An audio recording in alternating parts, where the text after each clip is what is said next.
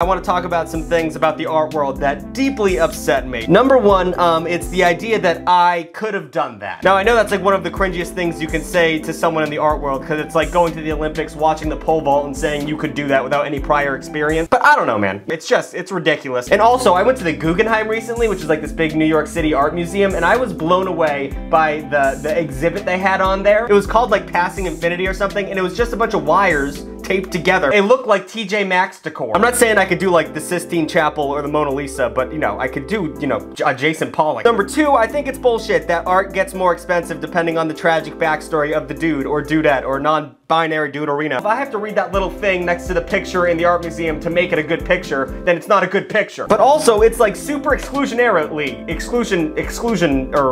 it keeps people out. Like a normie can't get up there and pump out some pure gold. They have to have like their dad beat them as a kid, or they have to be schizophrenic. That's stupid. It's stupid how that works.